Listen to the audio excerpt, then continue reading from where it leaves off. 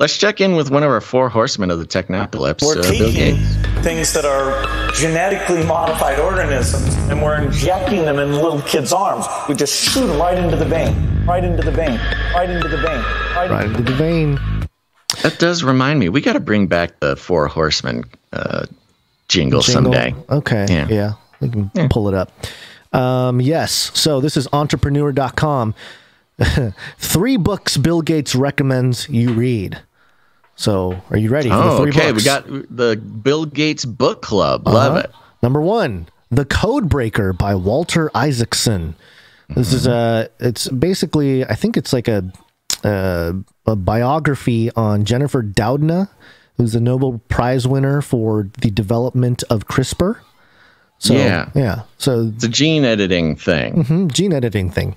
And his response to Codebreakers, he says, quote, Codebreakers is very accessible to non-scientists, and that's very important because the ethics of using CRISPR is unclear. Doudna now spends much of her time focused on moral and ethical questions, especially the potential gene editing has to exacerbate inequality. As he tells Isaacson, quote, if you think we face inequalities now, imagine what it would be like if society were genetically divided into economic levels and we transcribed our financial inequality into our genetic code. Whoa, bro. Yeah. As if class warfare weren't like bad enough. Yeah. You make it worse by genetically. Right.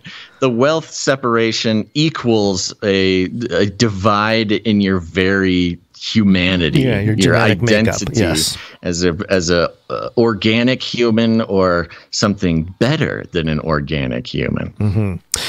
Book number 2, Clara and the Sun, written by Kazu Ishiguro. The most recent work of a Nobel Prize for Literature. He tells the story of Clara, an artificial friend, an AA. I don't know why it's AA. Who arrives at the home of Josie, a young woman who has a strange disease. Trying to fulfill the mission for which Clara was programmed, she will do everything in her power to accompany her owner and make her days more bearable, convinced that it is the sun with its light that can help her heal.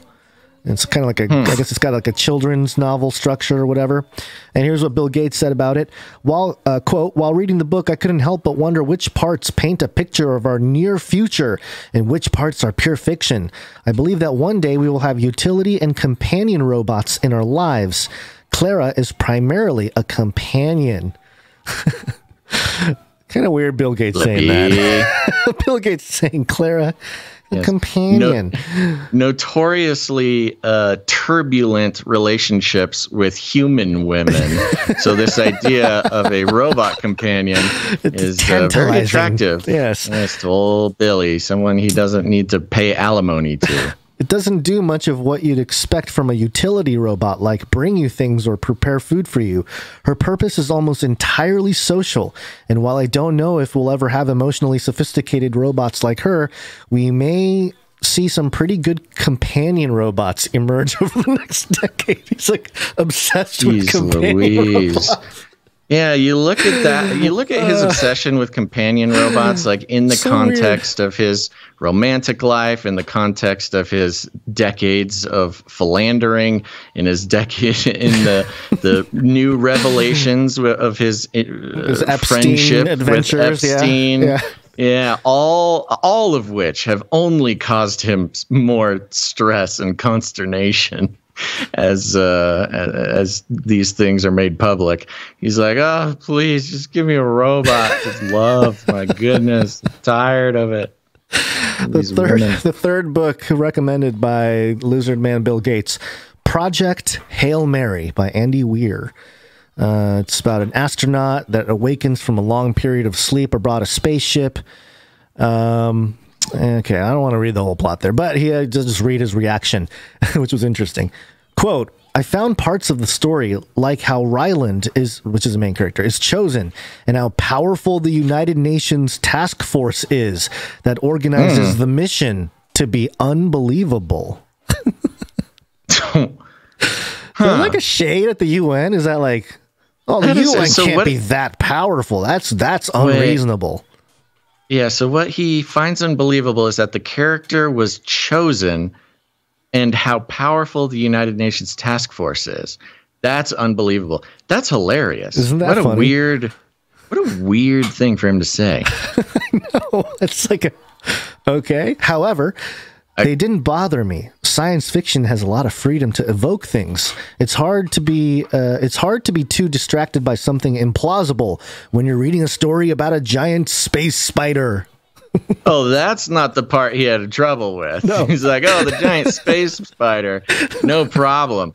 But a UN that actually could UN do something? Force? No. That's weird. That's kind of a burn. I wonder if the UN burned him recently. It must be some weird. It's got to be something where he's not included in the conversations now or something. Because he's always, maybe they kicked him out of the medical technocracy, like the COVID stuff, the vaccine trials he was trying to get going in Africa. It's almost like because he is such an institution, he's competing with the UN. He's not in the business of working with them. He's competing. Exactly. Yeah. Him saying it's unbelievable that the United Nations would have a powerful task force is, because he is an institution. He's not just a guy. That's kind of like Biden saying he wants regime change in Russia. It's like, you can't just have that personal thing. Like you're so wrapped up in the control mechanism that what you're saying has much more implications. Right. Especially with Bill Gates in the United Nations, where he's always, working with multilateral international groups of whatever in order to, lower the population and stuff like that. One of those numbers has to go to 0. You mean maybe population? Is that what you're talking about? Bill Gates? Okay. So anyway, there's your 3 books recommended by the Bill Gates according to entrepreneur staff.